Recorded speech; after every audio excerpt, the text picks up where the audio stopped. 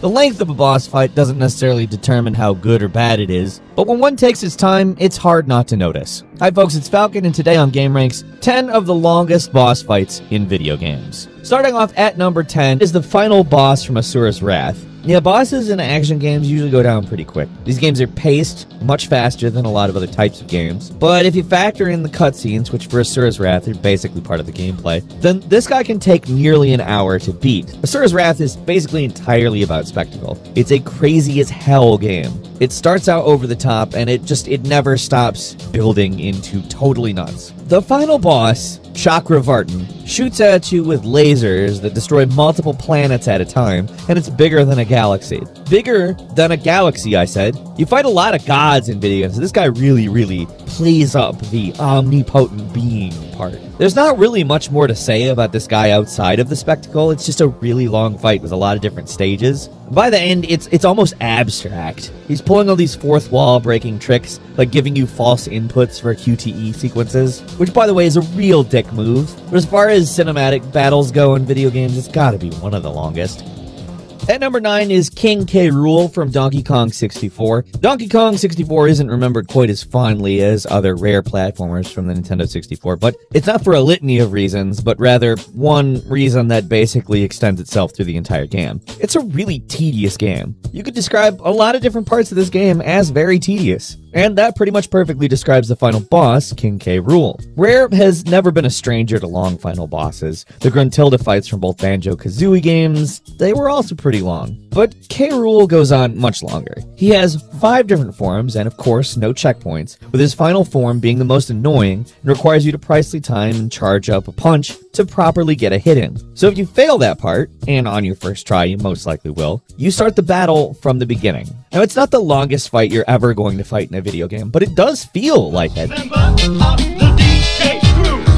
At number 8 is The End from Metal Gear Solid 3. Now this is one where they warn you up front. They say, this is going to be a grueling sniper duel, and it's not a joke warning. It's the real deal. Your first time fighting this guy can easily take an hour of your time. What makes this fight so difficult and long is that it basically forces you to be really careful. You never really know where the guy is hiding in the multi-area jungle you fight him in. The only way to find him is to carefully observe the environment and find clues. So you're looking for ruffled grass or a little shine from his sniper scope. If he sees you before you can do anything to him, he'll hit you with a tranq dart, run off, and hide again. That's really what makes this a battle of attrition. He doesn't even really try to kill you. He just knocks you out and keeps forcing you to restart if you're not careful. He's such a pain that the game actually gives you multiple ways to completely bypass the fight. For instance, you can kill him earlier in the story, or you can wait for him to die of old age, or even just change your console clock. In fact, when most people talk about doing this boss battle, what they're usually actually talking about is how not to do this boss battle. People do like skipping it.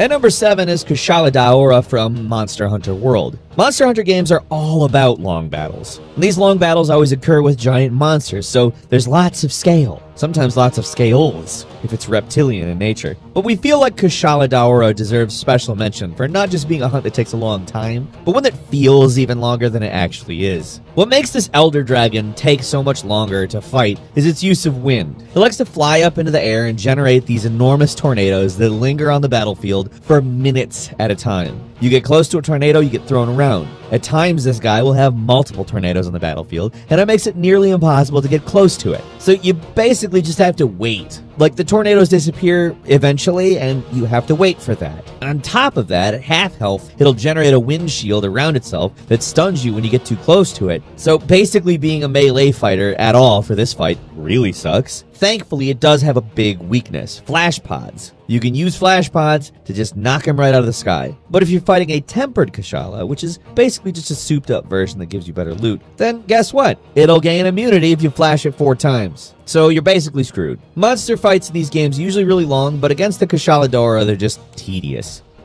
And number 6 is Dixidius the Invincible from Borderlands 2. Borderlands games love their raid bosses. Sure, the first game didn't actually get one until the add-on, The Secret Armory of General Knox, but that guy, Cromrax the Invincible, he must have been pretty popular because they really went all in on raid bosses in the sequel. All of these guys are pretty tough, but the worst of them all is Dexidius the Invincible. This dude's an overpowered stalker that, at least in true Vault Hunter mode, has, as far as we can tell, the most health of any enemy in the whole game, clocking in at more than 13 billion HP. This guy's unique in a few ways outside of having a ton of health. I mean, it's the only raid boss you fight outside of a special arena, and then you fight this guy on the main map of Sir Hammerlock's Big Game Hunt, the third add-on. Also, instead of spending the usual 20 Iridium you normally have to spend to fight a raid boss, you have to spend around 90 to 99 to get this thing to appear. Last, it's damage resistant on a pretty high level, to say the least. And it takes reduced damage from pretty much every elemental weapon, so if you want to take this guy on, you need some kind of ammo regenerating ability, or a weapon that will do that as well, because you're gonna run out. Also, he's way faster than he looks, and he spits these orbs that you have these huge splash damage ranges with. They pretty much can kill you in one hit. So this guy's just an all-around pain in the ass that takes forever. At number 5 is Overlord Ball from Disgaea D2. The final challenge at the end of pretty much every Disgaea game, the incredible anime and very bizarre strategy RPG series, is the Overlord Ball. These games are basically entirely about getting your stats to insane numbers, but the stats on this guy are just, I mean, ludicrous. He's got over 100 billion HP. 100 billion! There's a possibility he has over 400 billion. And those numbers don't mean anything at that point. That's silly. These are obviously stats that go way over the normal limit of 99,999,999 with level 999 items equipped on him. And we're just saying numbers to sound absurd at this point, right? Combine that with some of his crazy abilities he deploys, like being able to attack your people the second they're summoned, getting super high evasion on his third form, and summoning copies of himself. You've got an all-around pain in the ass of a boss. And number 4 is Yzmat from Final Fantasy XII, which is, by the way, a pretty unique entry in the Final Fantasy series, not just because of its more MMO-based battle system and unusual setting, but it's also unique literally just because of this guy. Basically, he's the final challenge of the game. He's the final hunt that only becomes available after completing almost all the other hunts. He's got 1 million HP, which doesn't sound too bad compared to some of the stuff we've seen on this list, but here's the thing. He's got 50 health bars. That's over 50 million HP. Like, you take him down 1 million, and whoa, hey, there goes that health bar. It's another one. In the original release of Final Fantasy XII, this guy would take often up to 12 hours to kill, which is totally insane, especially for a single-player game. And he can be a real asshole, too. At this point in the game, you're likely to be using the Renew spell to fully heal your party, and when Yzmat's almost dead, he'll pull a trick and cast Reflect on your party. So if you're automatically healing using Renew, unless you planned for it or think fast, you're going to end up casting Renew on a party member who's been reflected, and the spell gets deflected off of them and instead heals Yzmat fully, near the end of an already insanely long battle.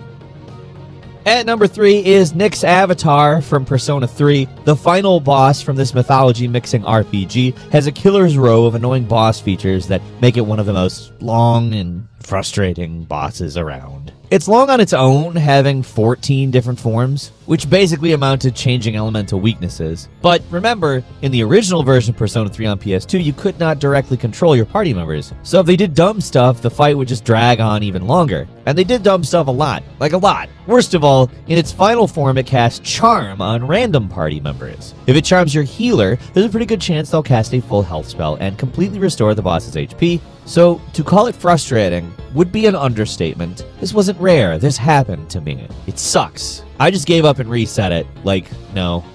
And number 2 is Yggdrasil Zero from Xenoblade Chronicles X. This is a weird one because it's possible that this monstrosity can take upwards of a week or more to take down, but you might only spend minutes fighting it. This truly enormous monster is a nemesis, basically a super boss in Xenoblade Chronicles X, and you can only fight it during a squad mission, which has fairly short time limits. How it works is that everyone has to work together to take this big thing down, and you're only able to do a tiny fraction of damage to its total HP at any given time, which can be over 1 trillion, might I add, before the mission ends and the damage you did is sent to the server. Then the next person comes along and scratches off a little bit more damage, and so on and so on. As the game gets older, it's becoming harder and harder to take the guy down because fewer people are even attempting it. It's not the most traditional boss, but we thought it kind of bears mentioning for just how long it can take to beat, even if you aren't necessarily the one who's there the whole time. And finally, at number 1 is Absolute Virtue from Final Fantasy XI. Okay, so you know how MMOs like World of Warcraft work, right? One of their most unique and defining features is the raid boss. Basically a giant monster that takes a ton of people working in coordination to beat it. It's basically a thing that can only happen in a big, persistent world, and yeah, there's a lot of nasty ones out there. But at least in our opinion, probably the worst of all of them is Absolute Virtue. Though it doesn't really look like much, it's nasty, trust us. If you want to know how long this fight is, some Link shells, which are basically guilds like in other MMOs, have taken over 30 hours fighting him and not beaten him. So what makes this dude take so long to fight? Well, first, he's got a lot of HP, 100,000, which is, in this game, a lot. Second, he has auto regen, which is 500 HP a tick. In comparison, if you have auto regen, you get healed 1 HP a tick, 2 HP if you got auto regen too. But here's the worst part. He's got a spell called Benediction that he can use, and wow, does it restore a ton of health. And when we say a ton, we mean like half of its health bar. And he can do it more than once. Just imagine fighting this thing for 30 hours straight and suddenly cast a spell and, hey, most of his health is back, if not all of it, because he does the spell more than once. Sounds like a lot of fun, right? Seriously, this guy was so hard and took so long to beat that even after 3 years, no one was able to beat it legitimately, at least by the developer's definition of legitimate. And they finally ended up toning it down, along with one other boss called the Pandemonium Warden, because of a news story that spread about how people were legitimately getting sick and passing out while fighting these things. Still, even now, after they've toned it down, this is probably one of the most insane long boss fights in the history of boss fights. But what do you